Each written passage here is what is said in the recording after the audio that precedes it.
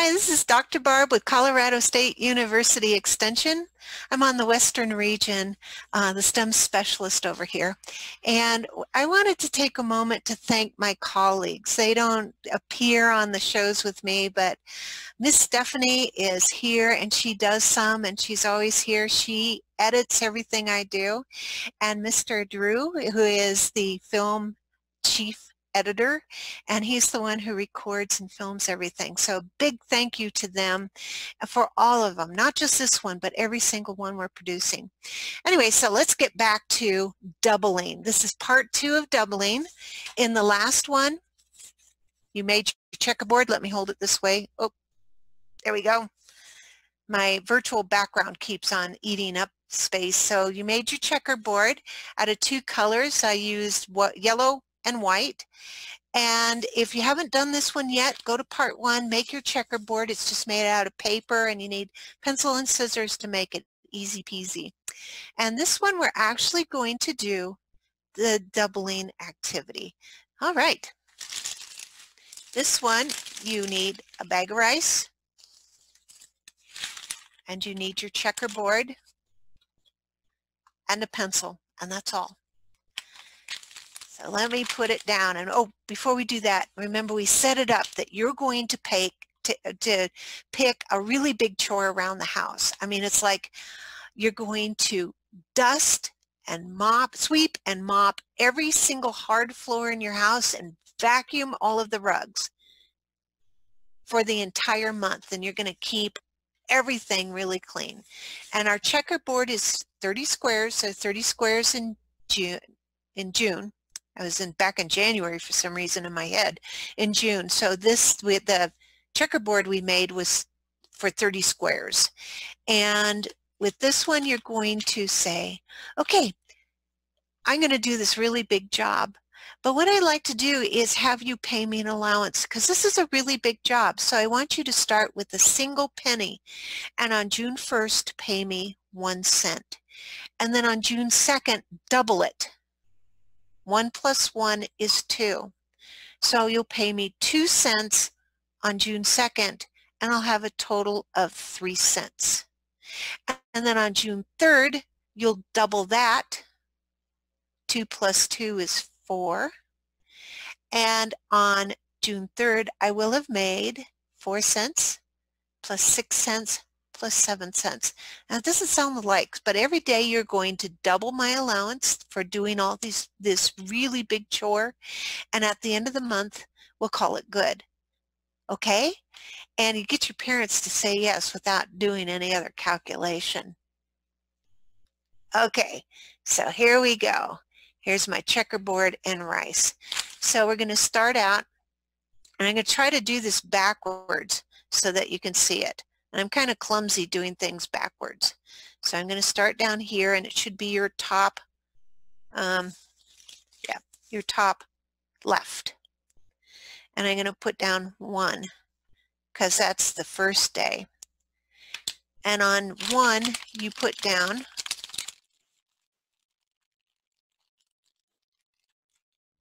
a single grain of rice. This rice, it's really small rice. It's the kind of rice they use for sushi. So there it is, 1 grain of rice. Okay, then on day 2, you double it. So I need to turn it around because I don't think I can write backwards. I'm not backwards, upside down. And you put down 2, and then you put down 2 grains of rice. 2 grains. And then you double that on June 3rd will be 4 because 2 plus 2 is 4. And then put down 4 grains of rice. Is 4. Okay, so you double 4. 4 plus 4 is 8.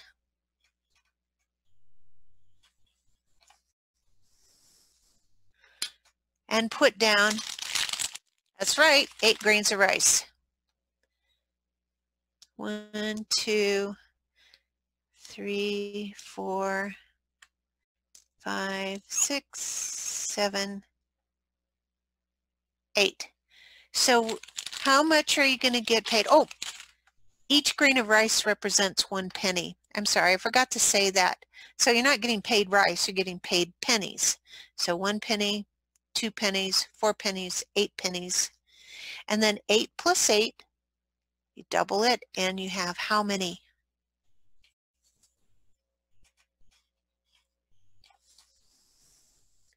16. So now put down 16 grains of rice.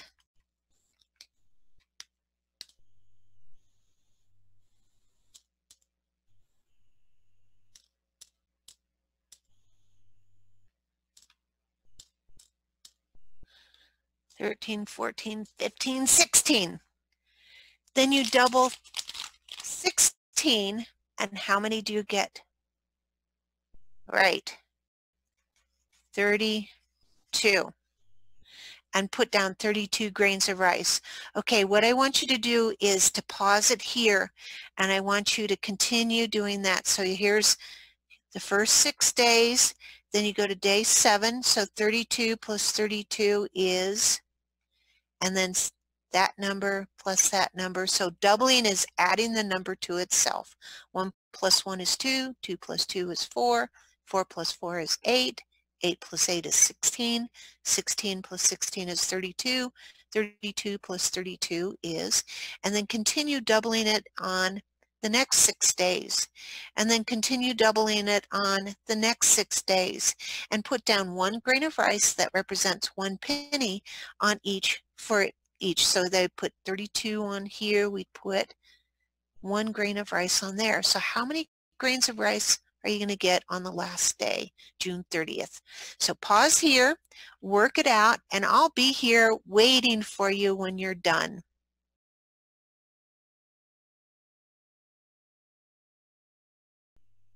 All right. Did you finish? What was the first thing you noticed? What square was it that you could no longer put down the grains of rice because there were too many? How much money did you make on June 30th? Did you keep track of it? I have it here. So on June 30th, you made $5,368,709.12. For the entire month, I wrote that down here, you made $10 million, $737,418 plus 23 cents. That's doubling. Now, doubling is really, I mean, it's misleading because at first you only ended up with 32 cents at the end of the week. I'm sorry, at the end of 6 days. But at the end of 30 days, you made $5 million. And that's not cumulative. That's just $5 million on one day. So let's think about that. If we have an invasive lily species on a pond, and it starts with 1 lily, no big deal, right? There's no urgency. But if the lily doubles every day, then the next day you have two lilies plus 1 lily. The next day you have 4 lilies plus 2 lilies plus 1 lily. The next day, so let's start out here, and we have 1, oops, I'm starting backwards, sorry, 1, 3, 7, 15, 31, 63. So it went from 1 to 63 lilies at the end of the day. And if the lily is half covers the entire pond on day 15, what day was it half covered? Day 14. Day 14 half covered, day 15 the entire pond is covered. So doubling is kind of sneaks up. And so we've been talking about the COVID-19 rates doubling? What is our doubling rate? So when you're thinking about epidemiology, you think about what is the doubling rate and how often does that occur? Currently, I checked the CDC's website earlier. I checked Johns Hopkins website, and I checked the New York Times. Those are three great sources to check. And they're showing that now the United States every 6 weeks is doubling, but it's still doubling. So if we have 2 million people with the COVID-19, or we're at about 1.5 million, that means in 6 weeks we'll have 3 million people with it, and 6 more weeks we'll have 6 million people with it. So that's one of the things that's real dangerous about COVID-19 is its doubling rate. Not all diseases do. Now we're looking at not only COVID-19, that's been, it's on everybody's mind, so what is it? But we can also look at doubling rates of other diseases. Ebola was the last big outbreak, and it was confined to Africa because the world went to Africa to try to stop the Ebola outbreak there, to stop it from becoming a pandemic while it was still concentrated in Africa. And we were able to help that African country, and I forget which one it was one of them though, stop it where it was. And the difference is Ebola is a very high fatality rate, but it has a slow reproduction rate. So it wasn't doubling every 6 weeks, so it was doubling a lot slower. And there's a disease it's caused by a bacterium, and this bacterium is what causes us to get leprosy. Now, there are only 2 species in the entire world known to have leprosy: human beings and armadillos.